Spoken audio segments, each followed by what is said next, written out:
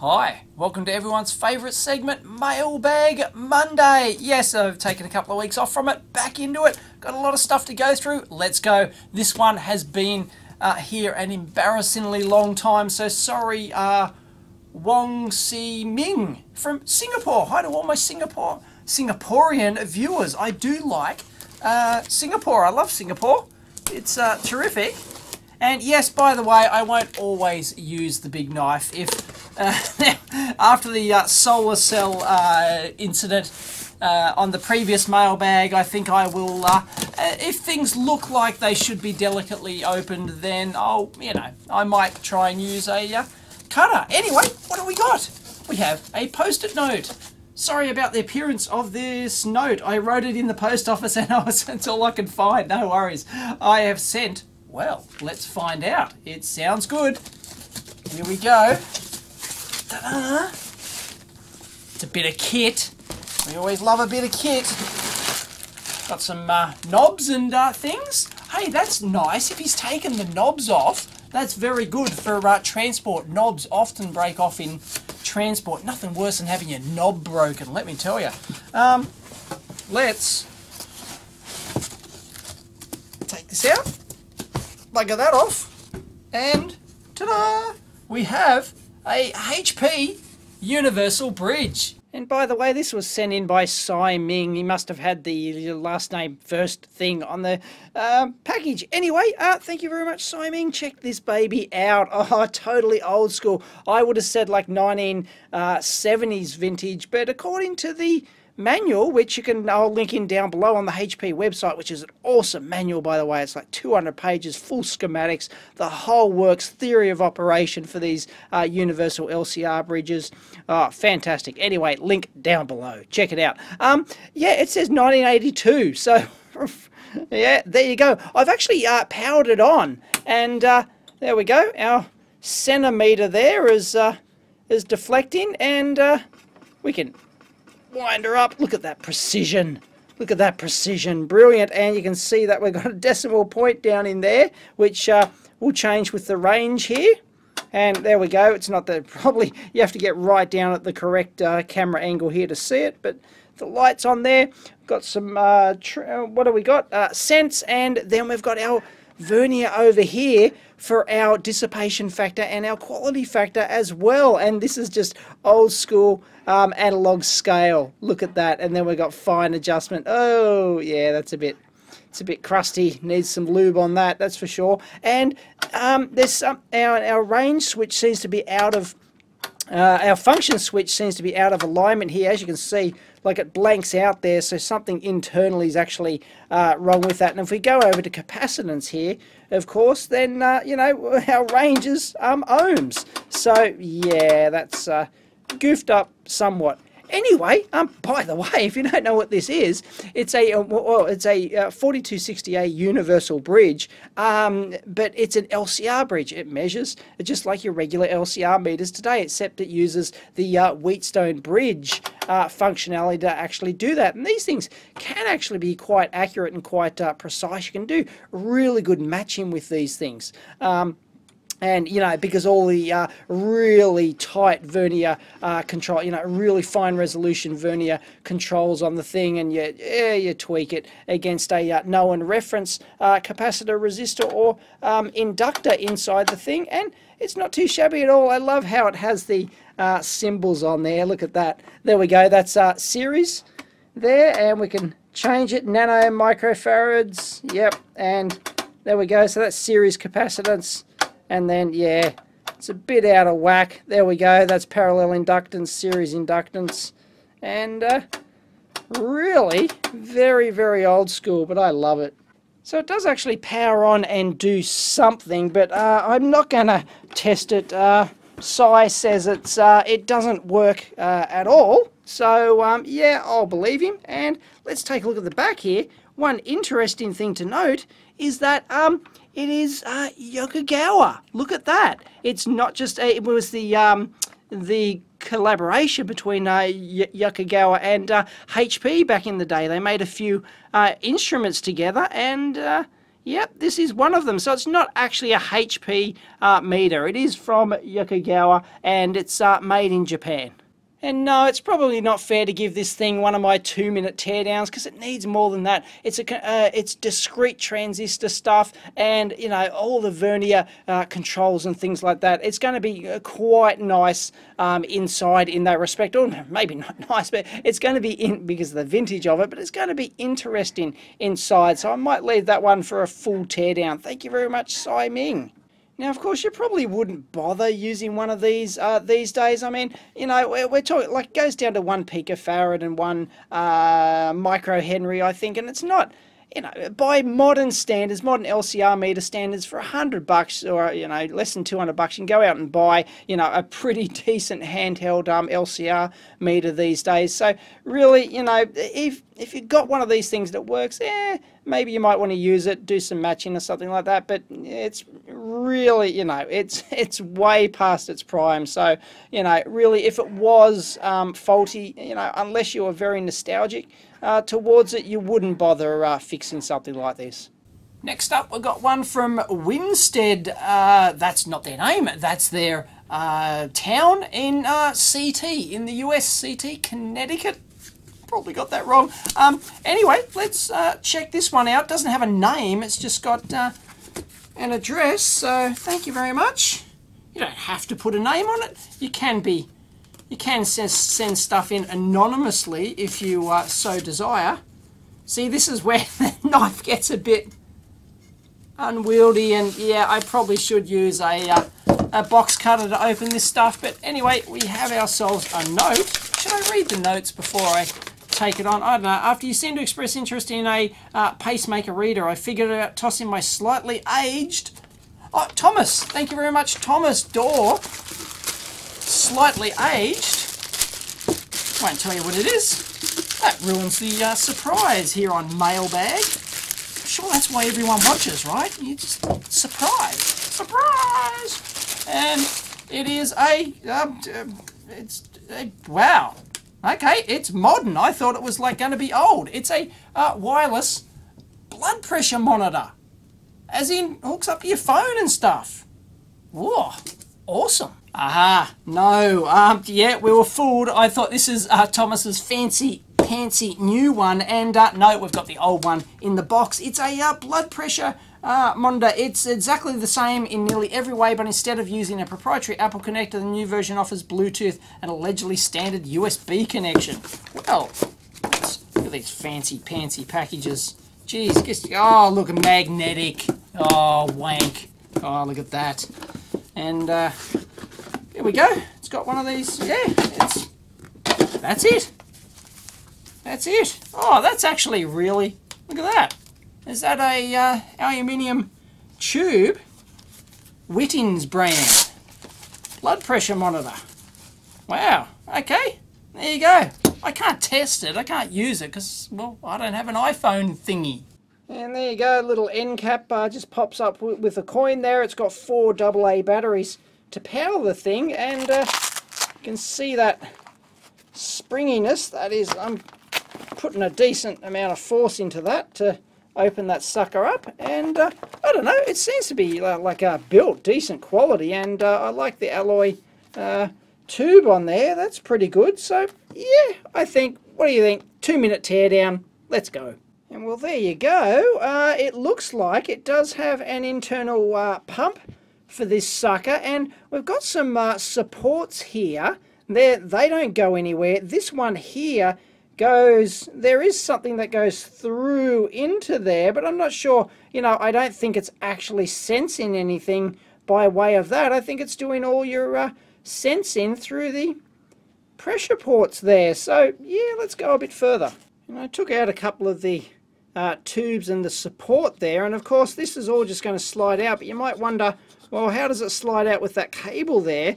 Well, the designers have thought of that. If you turn it around, you can see that the cable then folds into there like that, and that's how they get the thing in and out.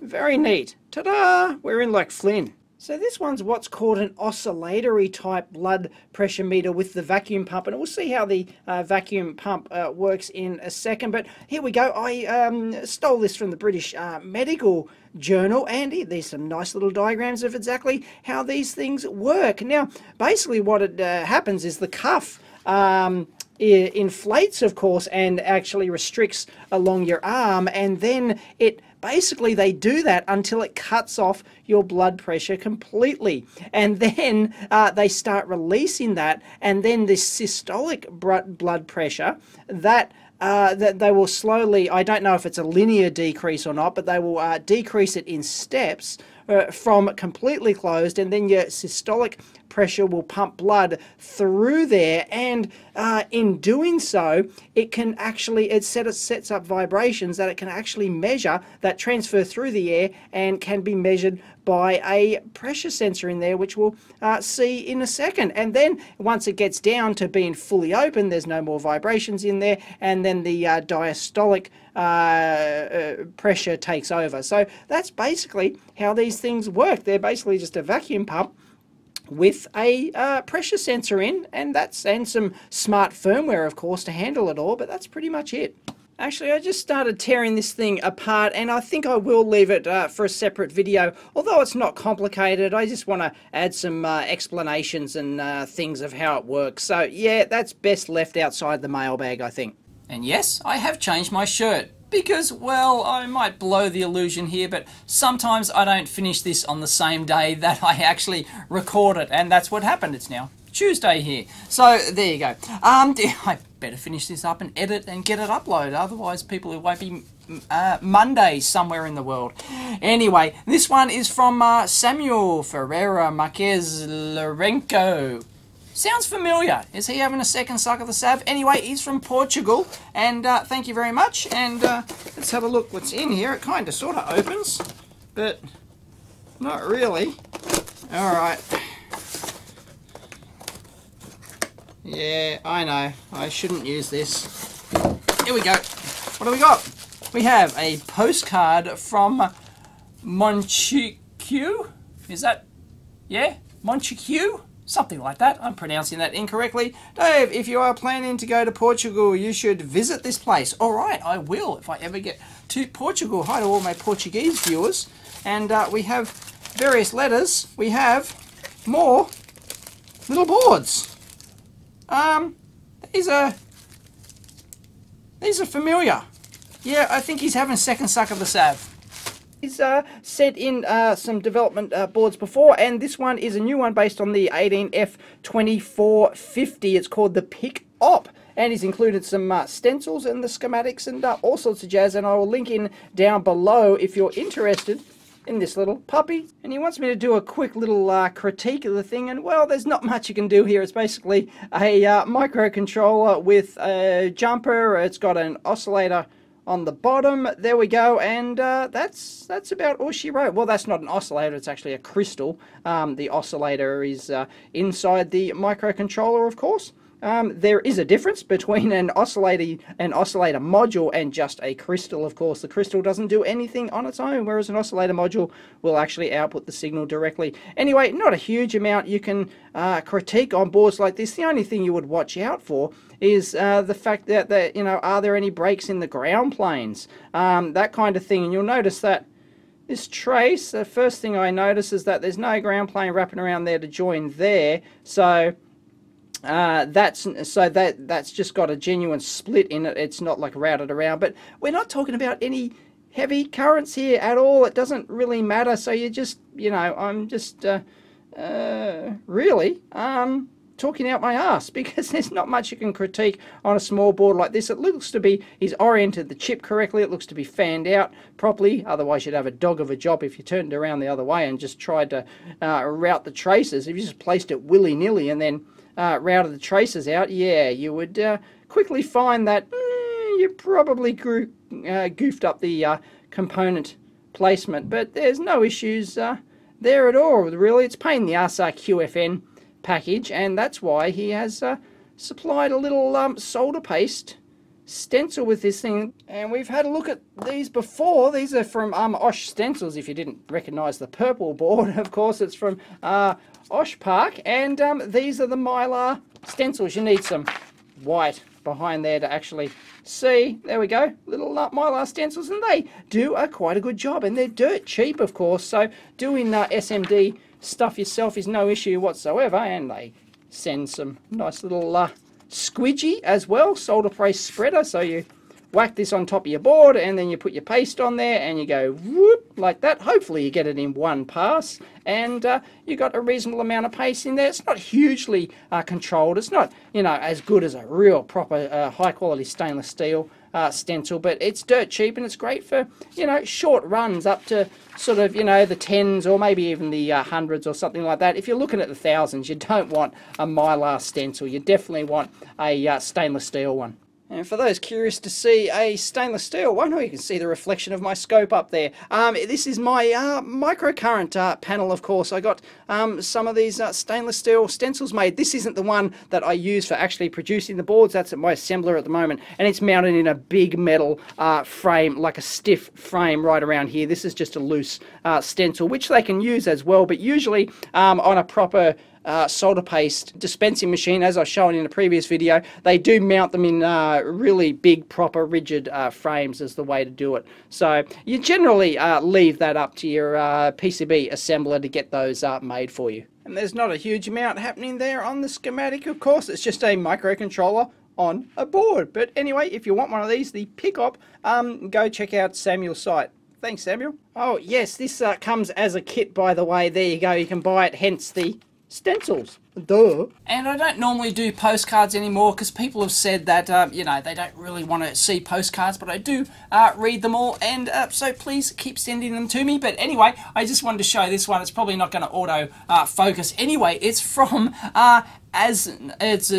Asmara, which I guess is the capital of Eritrea.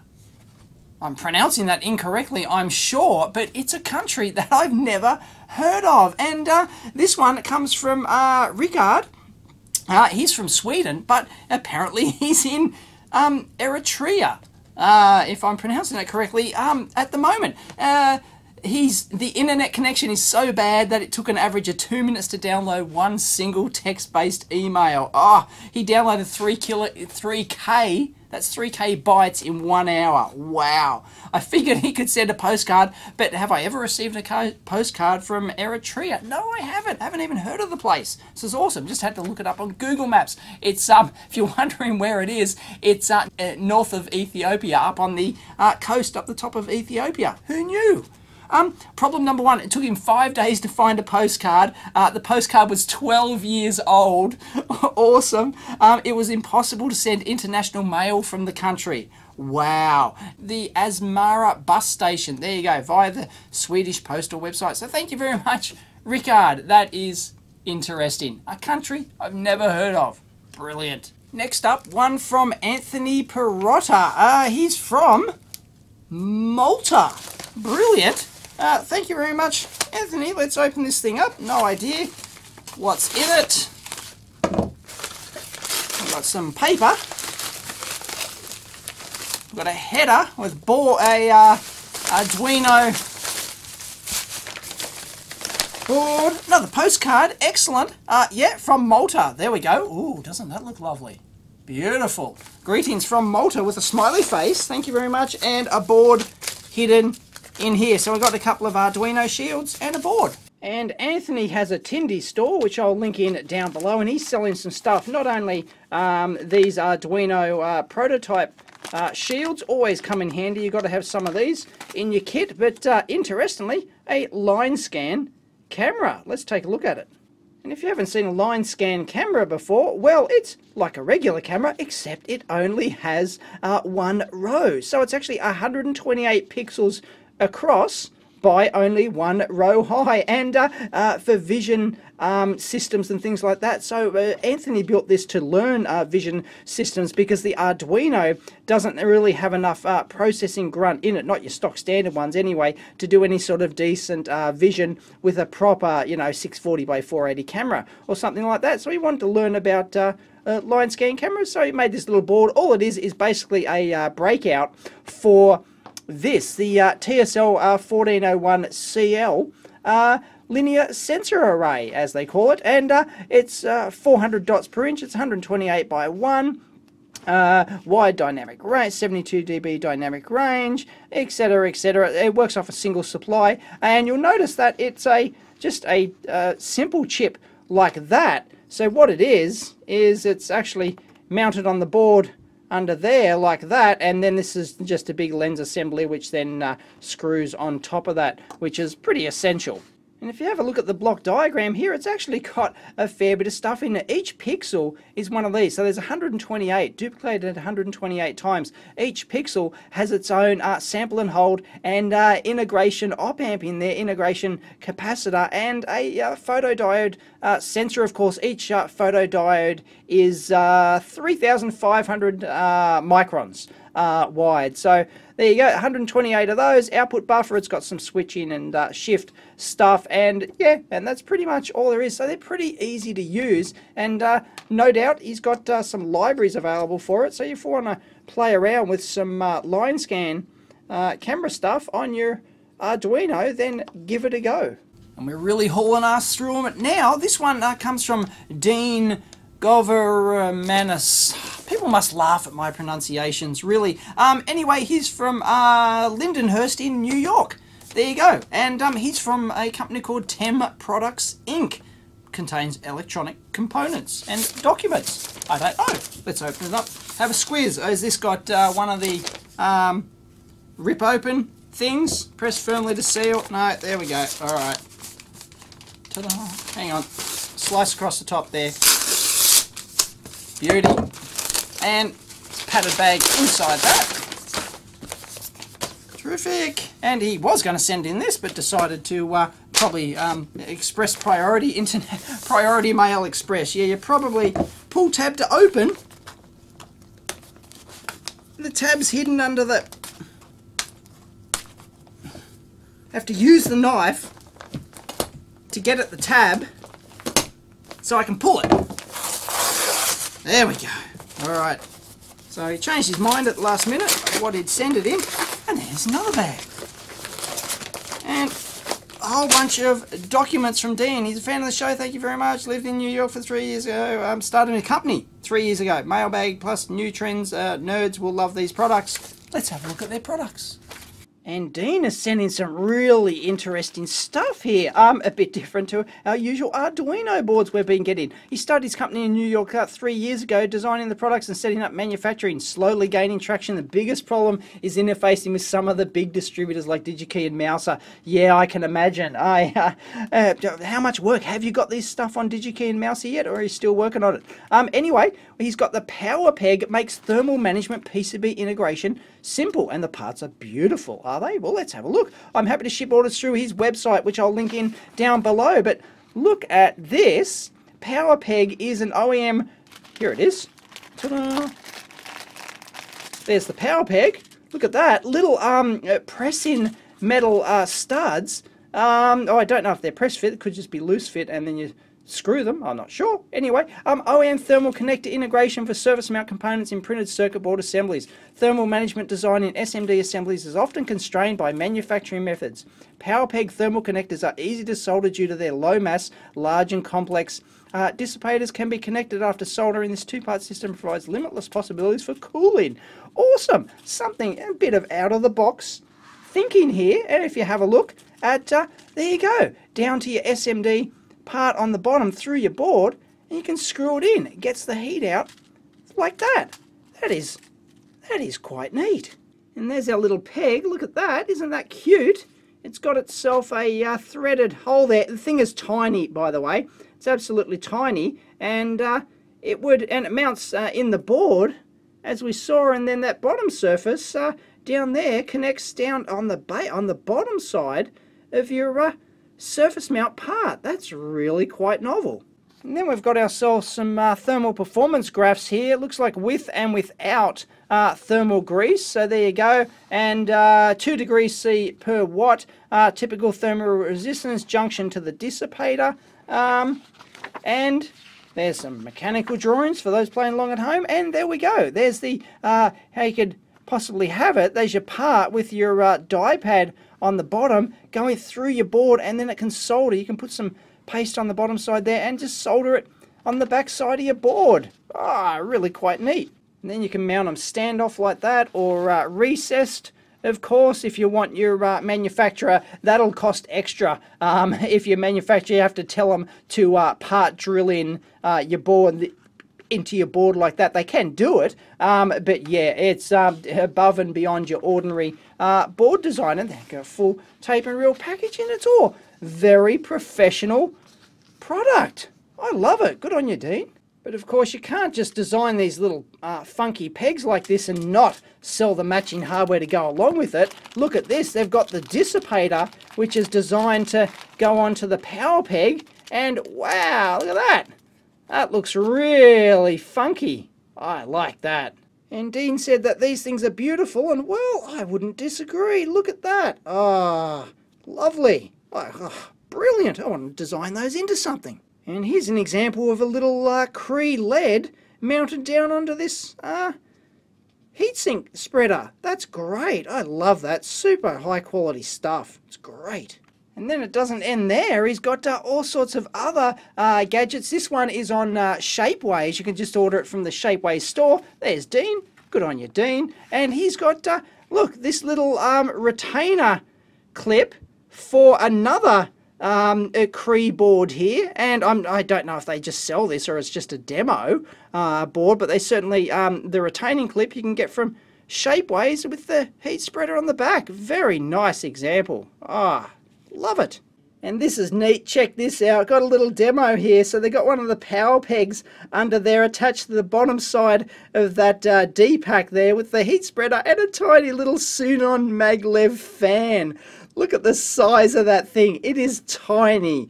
Oh my goodness. That is just sex on a stick. And I can't resist powering this sucker up and letting it burl. So here we go. It's drawing 0.1 amps at 5 volts, and that is not making much noise at all. That is very nice. Wow, I expected it to be much whinier than that, but that is very, very low noise. Incredible.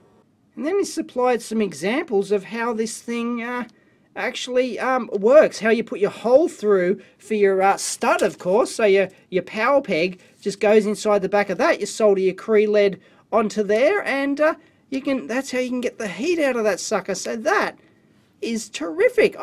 Huge thumbs up to this product. He started his own company 3 years ago just to make these little thermal power pegs and stuff, and geez, these are terrific. They really are. And TEM also do what's called a stepper stack integrated motion controller for stepper motors. There you go. So not just the thermal products. Let's crack that open. So this is the module itself, designed to connect up to an Arduino. I'll show you that in a second. And there we go. It's using because that has a thermal pad on the bottom of that stepper motor driver chip. Check out all the huge big banked power bank there of caps, just absolutely massive, butted right up together. Geez, that's interesting. And it's, of course, comes out using the power peg plus the spreader.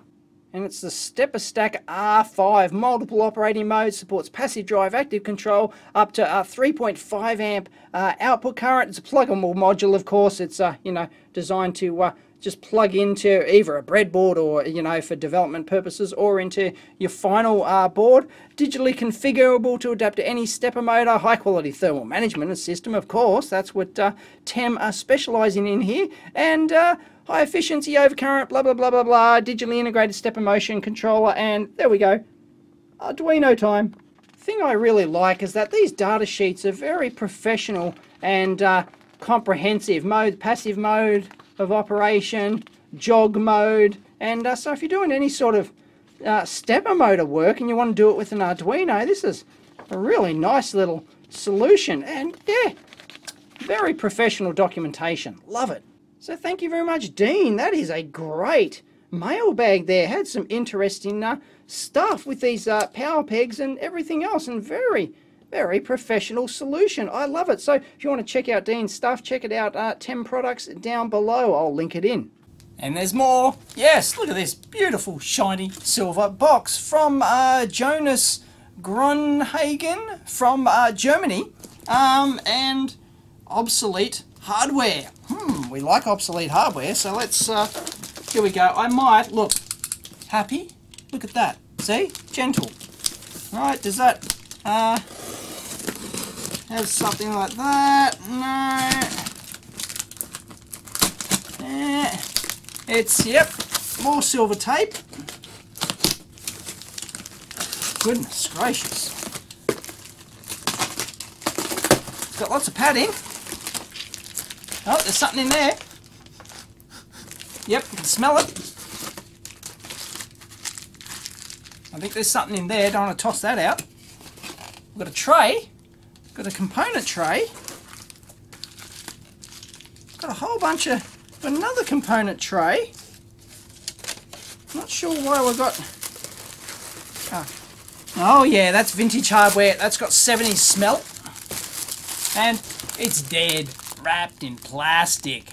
Jonas has actually sent in a whole bunch of stuff here, and this one is actually a demonstration board for character generation made in the early 80s. Look at that. Oh my god, it can generate characters. You type it in, and bingo, it can give you your character pattern, and it's just got some, you know, really tin plate, double-sided sort of, you know, homemade type boards.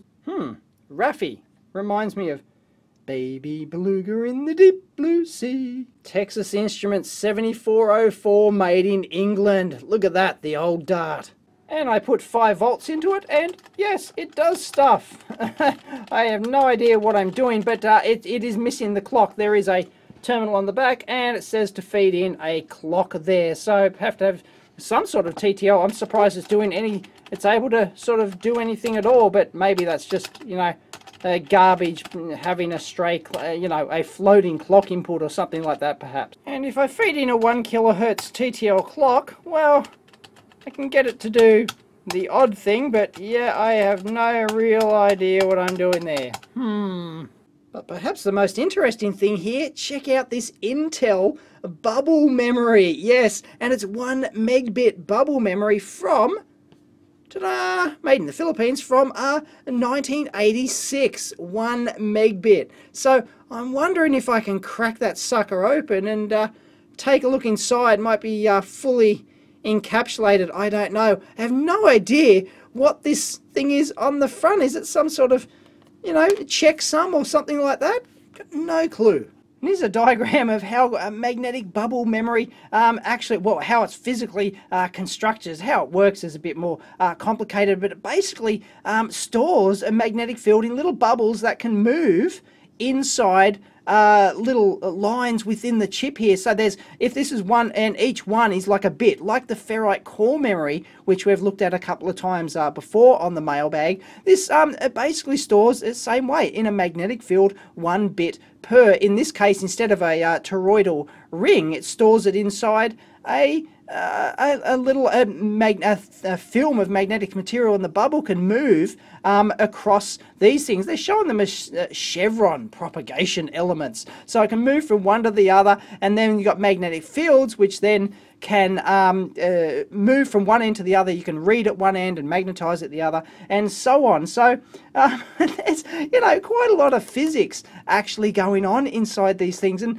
they were developed in the 1970s, and by the mid-70s, you know, pretty much every major manufacturer was working on magnetic bubble memories, and they were all the rage. They sort of, this was sort of like the penultimate, the Intel 1 megbit, to store 1 million bits in there. They very quickly approached the density, very early days of the magnetic core memory, and then they went, aha, we're onto something here. So, and of course they're non-volatile, like magnetic core memory as well, except they're not a destructive write like in the magnetic core memory. But they quickly reached the density of the toroidal core ones and surpassed it. And the penultimate one here, the 1 megabit version, they might have gone a bit higher, but by the time this thing came around, I mean, this was 86. They were still making them in 86, but really by then nobody was designing them into here. So this one is probably like a legacy one they were still making for systems that needed, you know, some sort of military, you know, system. They can't, you know, just spin around and use the latest technology. They've got to